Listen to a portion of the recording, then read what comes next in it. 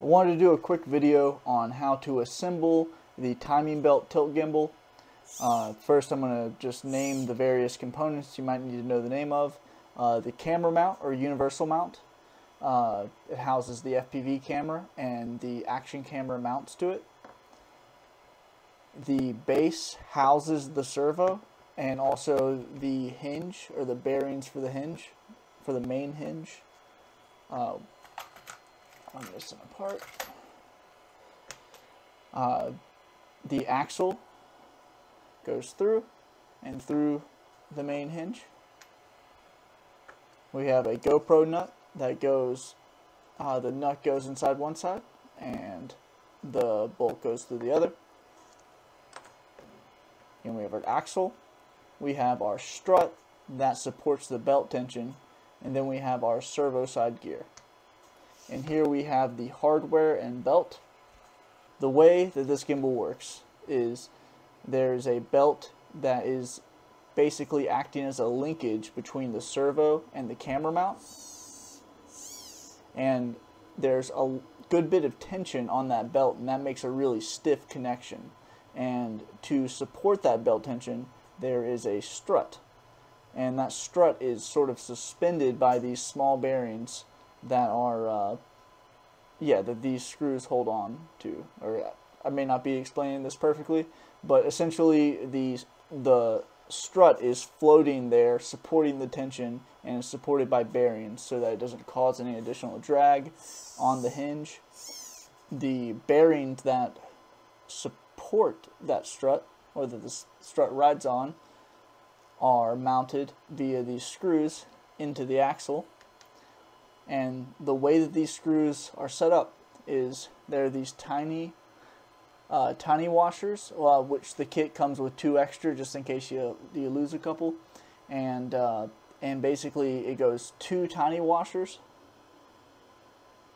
the strut bearing, 2 more tiny washers, and then a standard size M3 washer to cap it off. And we're going to make 2 of these, and one is going to go into the axle and the other is going to go into the servo once we've mounted the servo gear. Then we have the smallest screw is going to cap off the other side of the gimbal, which is this side right here. Once sort of the busy work is done, the first thing I do is I insert the main bearings into the base, and then I also go ahead and insert the bolts that will mount the base to the drone itself. Essentially, the idea is the bases are unique for each frame, and then the rest of the gimbal is universal. Now, we will take, and once our main bearings are in the base as well as our mounting bolts, we will insert the servo. And depending on the frame, here, let me take this out real quick. Depending on the frame and the location of the mounting holes, some of which are far enough apart to where you will never need to take out the servo, but some of which these rear bolts won't be accessible once the servo is in. And so you have 2 options there. One, you can disassemble the gimbal to this stage. It's not hard, it doesn't take very long, and you can mount it in the same way you would a normal GoPro mount. Or you can leave the gimbal assembled like you received it, and you can essentially take off your top plate, stick your top plate onto this, and then take off your front 4 standoffs, and while your top plate's on there, put your standoffs on. And so essentially it'll be gimbal, top plate, front 4 standoffs, and then you can just put that onto your drone and then put the screws into the bottom of the standoffs and put the screws on the top. And then if you ever need to take off your top plate, all you have to do is take off your bottom 4 front screws and then your back screws on the top of the top plate, and then it just comes off. So once you understand how to operate with the gimbal, it's no harder to take off your top plate than normal. You're just taking off your bottom 4 screws in the front and your top 4 or 2, or depending on the frame, in the rear. Hope that makes sense. I'm no Bardwell, but I try and do my best for tutorial videos. The next thing we'll do is we'll take our axle and we'll insert it into the side that doesn't have the pulley on it. And we will get it just far enough that it's just poking out. Just poking out. And what we're going to do is we're going to bend this to the side slightly as we put it over the main bearing. And then we'll feel that little bit sticking out engage into that bearing. And once that's done, basically just take it on its side and try and hold it aligned with the bearings and just press down. And I use the edge of the table typically, just so I can actually reach the thing. Hopefully this is in frame. Press down until we are roughly flush. It doesn't have to be perfect, but just roughly flush with the camera mount pulley. At this stage, if it's not already in there, which if you get the gimbal from me, it will be, I typically insert the GoPro nut into this side. Just use a pair of pliers, push it in, bang. Insert on this side, make sure it threads in, it's aligned nicely. And also just a tip, when there is not an action camera in here, I tend to only just barely tighten. I don't crank down on it. Just helps the longevity of the parts.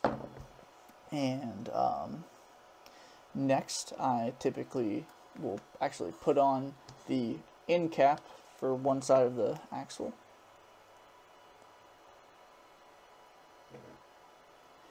And I don't tighten this down too much, just snug. There, good. And then I take our servo plug, and these servos are unique in that they have a plug built into them, instead of just having wires coming out that you can't remove. And so you have to have the plug out when you're inserting or removing the servo, and use a pair of tweezers to do that if you need to. The gimbal comes with the plug already installed, but if you need to remove it, just use tweezers. Don't just pull on the wires, because it can damage the wires.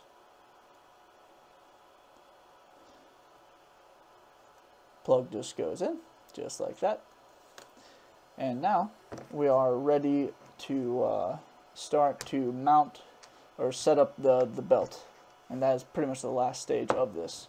The assembly on this is really quite quick. With me explaining it, it kind of adds some time, but in the field I can do this in just like a minute or two. Okay. Now we're back. I got my little setup for starting these. And if you power up the gimbal and nothing's happening at first, and it's making a little ticking sound, all you need to do is take your servo and go all the way up and down through the range of motion, and it should come to life. And to put the belt on, this is how I typically do it. There's many ways you can do it, but this is just my preferred way. And I'll try and show this because it's like it takes a little bit of finesse, but you can just essentially what I do is I use the mechanics of the way the strut is mounted to sort of aid and make putting the belt on easier. But you can do this however you like. It's just essentially what I'm going to do is I'm going to leave the strut in sort of this tilted arrangement, which means that it's not sort of forcing these apart with the full distance that it normally does. And what that'll do is it'll let the camera mount sort of flex towards this as I'm putting the belt on. It makes it way easier to put the belt on. Although you can just go ahead and fully mount the strut on and then creep it on with the same method. But this is just what I do, having built a bunch of these at this point. So while the screw is started, but the strut is off to the side, on the camera mount side, we are going to put the belt around the servo gear, fully around the servo gear, and then while we are in the bottommost position, like while this is spun clockwise as much as it'll go, we're going to take this, and I show this elsewhere in my tutorials, but I'll try and show it again here, just because it's a little bit of a technique to learn, and so I'll just try and help you learn it here. And so while we're in the bottommost position we want the gimbal to be, which is around here, we're going to hold the belt to the bottom of the teeth there, while this is all the way around the servo gear. And then we're going to slowly go up with the gimbal while holding that same position. And what's going to happen is the belt is going to wrap around the camera mount pulley as we are increasing that. And there we go. You can see we are now around the camera mount pulley, and then we can just take our fingers and press on the belt. And you don't want to press it too far down here, just enough to where it is even on both sides. This is a good moment to sort of align the pulleys, and that looks pretty good. And now once we're at this stage, we will just take, it's nice to have 2 wrenches, or two 2mm wrenches here. On one side, I'm going to hold so that the axle doesn't slip inside of the hinge, and then I'm just going to tighten this down. And you'll see as I do that, it's going to bring that strut parallel with the belt, and as that's happening, it's increasing tension. And once this is fully on, the belt will be nice and tensioned, just enough so that it is as stiff as possible, while allowing the belt still to skip in a hard crash, which will save the servo.